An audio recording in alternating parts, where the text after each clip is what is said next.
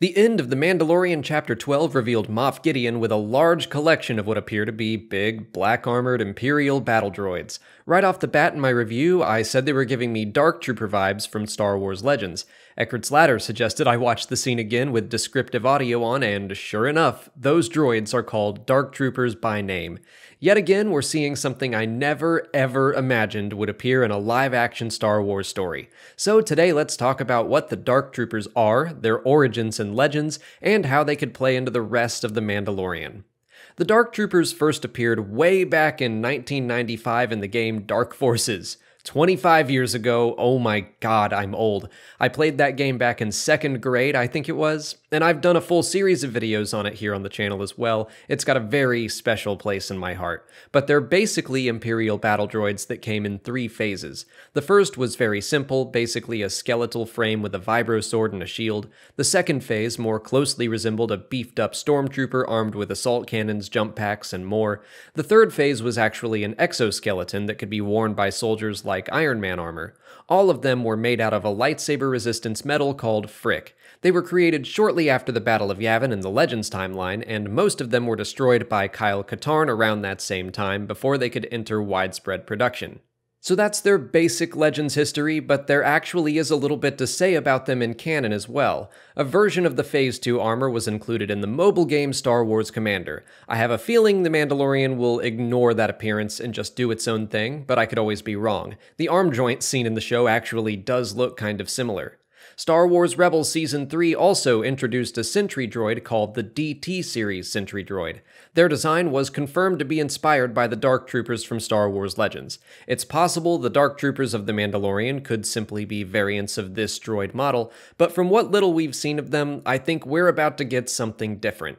I'm completely guessing at this point as to what we might see in the future of the series, but I doubt we're going to see the full-on Star Wars Legends version of the Dark Trooper. I don't think we'll see 3 separate phases. They'll probably just be simplified down to the Phase 2 design, like a big, monstrous stormtrooper-looking droid made of metal. And speaking of metal, what I think would be really interesting is if they simplified that as well. Why use Frick when we've already got Beskar sitting right there ready to be used? It's still a highly durable and blaster-resistant metal. Not only would it make them very difficult to take down, but it's like a slap in the face for Gideon to use the Mandalorian people's sacred metal in this way.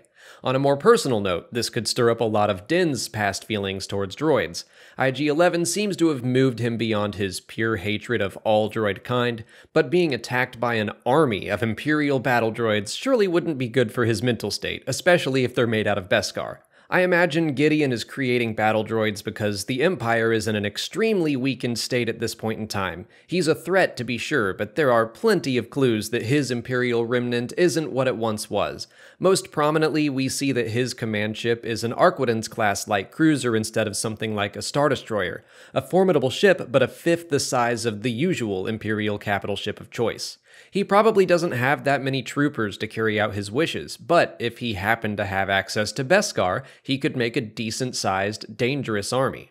Where might he get the Beskar, though? I have a theory that Gideon is currently occupying Mandalorian space. Werner Herzog's character from the first season, the Client, paid Din and Beskar in Chapter 3, and that had to come from somewhere. Gideon may have set up shop on Mandalore, a planet that was never part of the Republic, so the New Republic might not be all that concerned with what's going on there while they're still establishing themselves. We've already seen that they can't really keep the peace in the Outer Rim alone, so taking on an Imperial warlord on a system that they have no claim to anyway probably isn't high up on their list of priorities.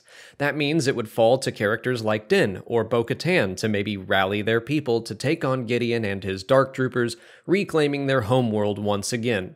But that's probably a ways off. For now, I'm just psyched to see yet another piece of my childhood making its way into live-action storytelling. We're still in very early days, so all of my speculation is probably way off. Hopefully we find out more soon and actually see them in action, but I am loving these connections. Hopefully this video helped anyone who didn't know what Dark Troopers were and why people are so excited to see them.